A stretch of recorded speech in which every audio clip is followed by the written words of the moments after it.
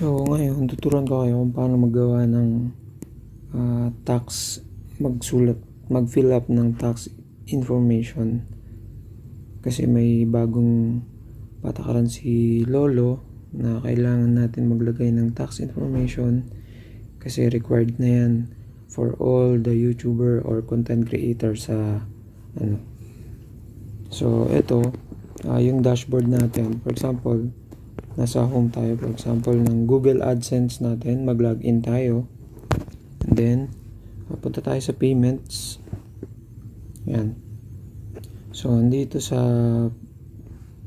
payments, makikita natin yung meron siyang parang note dito sa taas. Sabi niya, your payments are currently on hold. Tapos yung sa baba, important, check if additional tax information is required from you. So, ito yung fill upan natin. So, pindutin natin yung manage tax info. Yan. Okay. So, dyan. Ito yung niya. Add tax info. Pindutin natin to.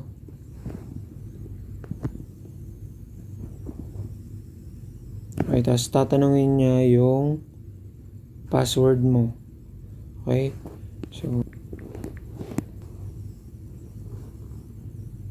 yan. So, ito yung unang tanong niya. To find the right tax from you, please answer a few questions first. So, ito, madali lang naman siya. What type of account is AYRI'STV? Anong klaseng account yon? Individual ba or non-individual? Individual means ikaw lang yung nag-manage ng account. Pero kapag non-individual, may kasama kang nag-manage ng account mo, pwede mo siyang pindutin ng non-individual. So, since sa akin is individual, pindutin ko lang to. Then next. Are you a citizen or resident of the United States? Kung residente ka ng United States, of course, yes. Kapag hindi, no. And then next. Ayan. So, select W8 tax form type based on your previously selected answer. So, ito, ang pagkakalam ko dito, yung W8 Ben, since hindi tayo US individuals, yan yung pipindutin natin. Kapag kapag US ka, pag nasa US ka, yung W8ECI. Okay, so W8BEN ang pipindutin natin dito. Lalo na yung mga nasa outside ng US. Okay? So, start W8 Ben form.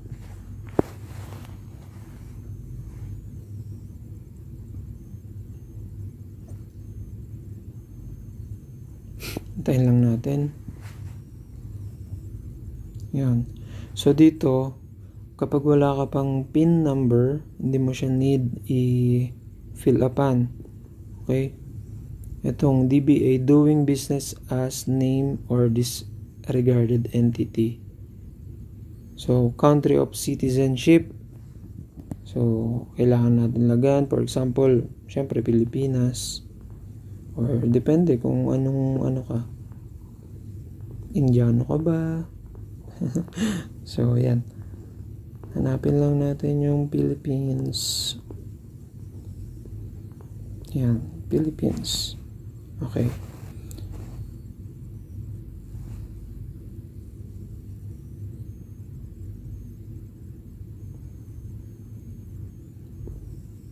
So, ito, yung doing business as yung DBA. Name is a company name different from the owner's name.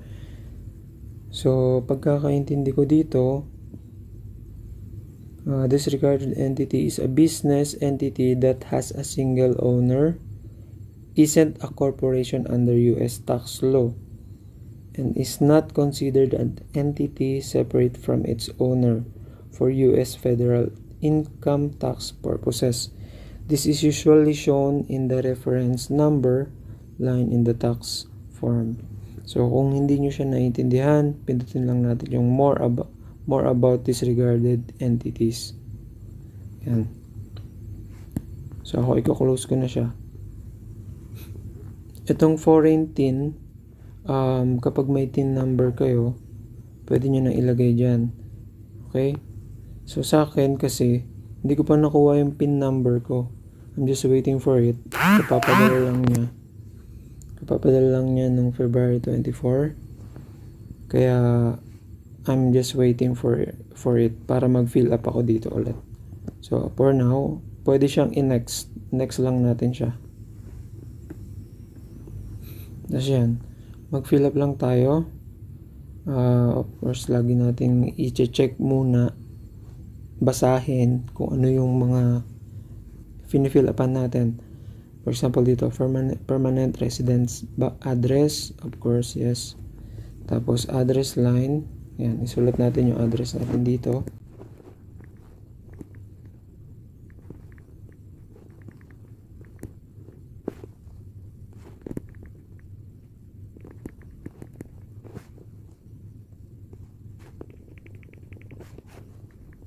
Dito na lang natin lagay yung ating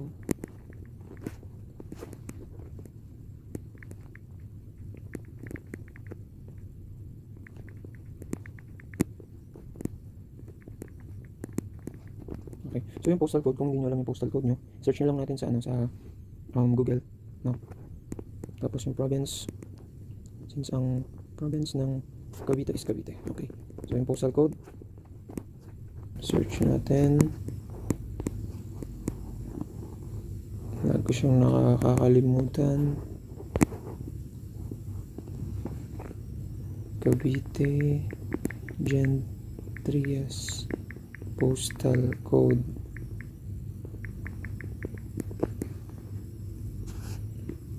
Yan, 4107. So balikan natin siya, 4107. Mailing address is the same, yes. So mailing address is same as permanent resident address. Kung ano yung nilagay nyo sa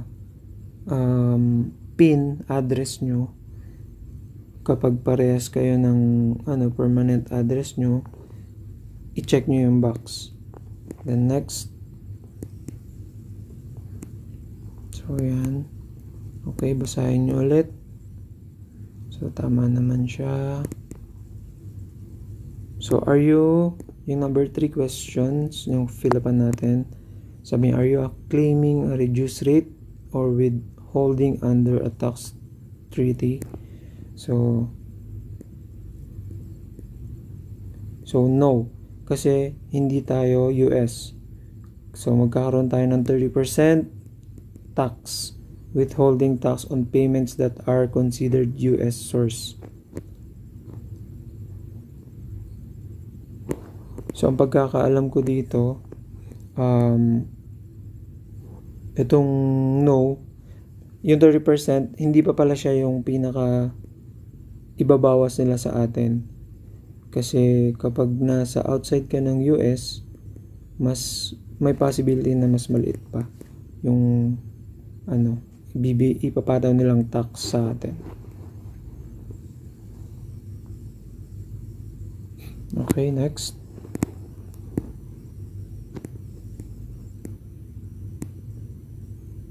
So ito na yung next niya, number 4, document preview. So ito na yung finilapan ko. So download nyo siya para meron kayong copy. Okay. So open natin.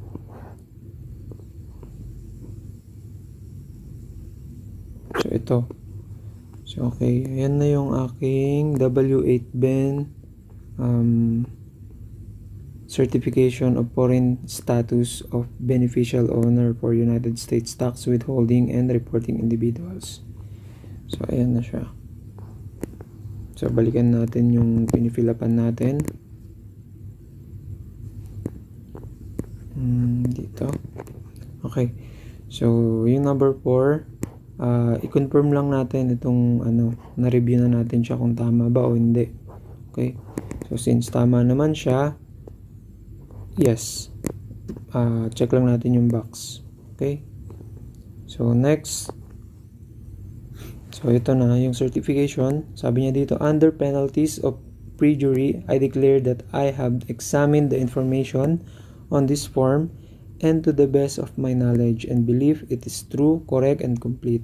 I further certify under penalties of perjury that, ayan, ito yung mga kailangan natin basahin.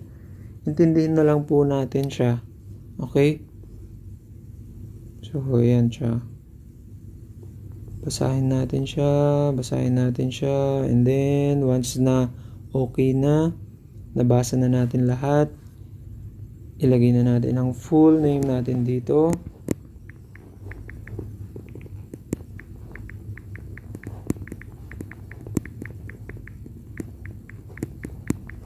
Okay. Tapos, are you the person listed in the signature section? Yes, I am. Doon yan tinatanong niya kung may nagmamanage ba ng account mo. So, for sure, tayo lang din naman yung nagmamanage ng account natin. Karamihan, actually, ng content creator, mas maganda na tayo yung nagmamanage ng account. Okay. Tapos, i-next lang natin siya. Yan.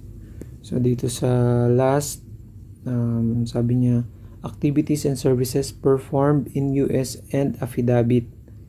So, has the individual or entity identified in the tax identity section performed any activities and services for Google within US? So, hindi naman ako nasa US, so no. Okay? Certify that the services provided to Google or its affiliates will be performed solely outside the US. Yes. So, andito lang naman ako sa Pilipinas, kaya yan yung fill up ko. So, status change affidavit. Are you providing tax info for a new or existing payments profile that hasn't received payments or an existing payments profile that has previously? So, ako hindi pa ako naka-receive ng aking PIN. So, dito siguro ako sa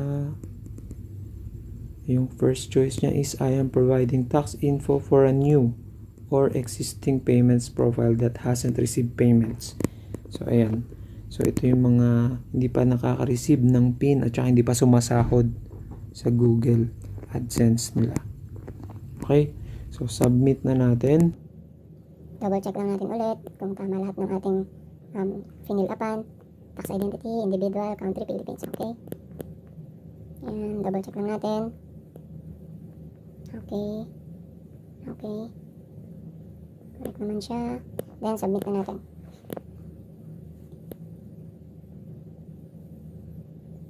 Ayan. So, yun. Approve na agad. So, napakabilis lang, di ba? In-approve na agad ni Google AdSense yung tax declaration natin. Okay? So, kung may questions kayo, anything about it, just leave a comment. I will personally reply to your comment kung ano man yun. So, kung di ka pa nakapag-subscribe, paki-like na lang po or subscribe po ang ating channel for more tutorial videos. So, itong tutorial video na to, ginawa ko lang siya kasi marami nagtatanong sa akin kung paano to. Hindi ko naman siya content, pero mas may alam lang ako konti. So, maraming salamat sa inyong panonood and sana naintindihan nyo at may natutunan kayo. Okay? So, dito nakita natin may 30% na ibabawas si Lolo sa ating kita. Okay? So maraming salamat po and God bless you all.